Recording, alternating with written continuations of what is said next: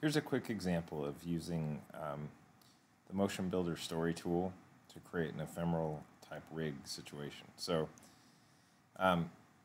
if I create a character track and a story track, there's an option right here to allow clip creation to either extend a clip, so we create keyframes within the clip, or we can tell it to create a new clip for every pose. The nice thing is that you don't have to actually set a keyframe for anything. The pose is stored and creates the clip all in one action. So, for example, if I were to go to this beginning frame here,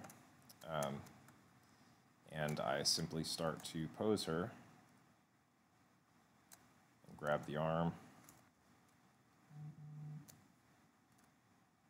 like this, and we can grab the hands, you can see that it's created a clip. So now the next position, or the next clip, is down here, and that's the T-pose, so I'm going to delete that. So basically it's going to hold this clip in this frame until I move to another frame, and then I want to key pose it. So let's say that I want to simply start working on her flipping over, right? Do a cartwheel style action. So here I've created another pose, so now I've got this initial pose and this next one, and in between here I can of course break this down to start creating a different action. We'll release the rig.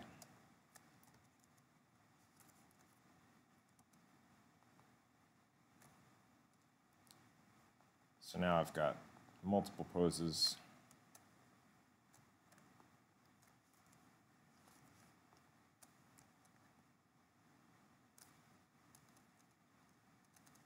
And I can continue to update the pose.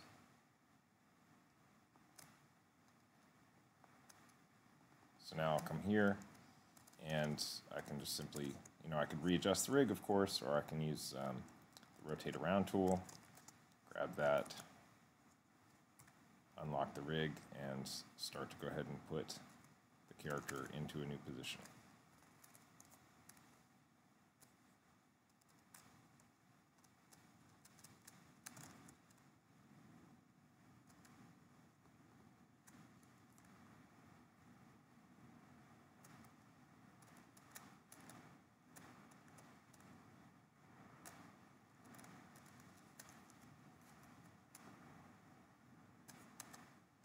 And it's beautiful animation, I know, but that's what you get.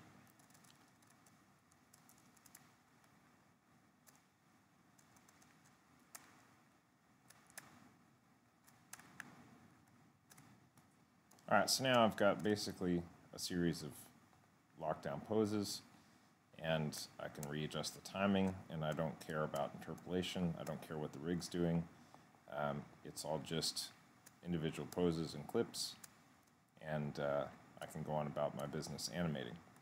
The nice thing is that if I do it this way, I can of course always bake this back to the existing timeline. So I can say plot process to a new track and actually create animation from it. Plot whole scene to current take, so I can actually convert this into actual keyframe animation. So now if I go to the F-curves and look at what my curves are looking like, I can convert this to a linear traditional animation system, interpolated system for rendering or whatever else, but my entire animation exists as a series of individual clips that don't have keyframes. They're not tied to any rigging, and it's just simply driving the source skeleton.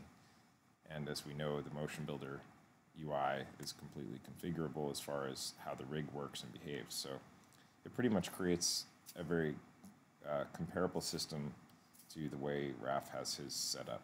I think you could also do this with the time editor inside of Maya. Although the time editor is a little slower, you can generate poses and work in a similar fashion.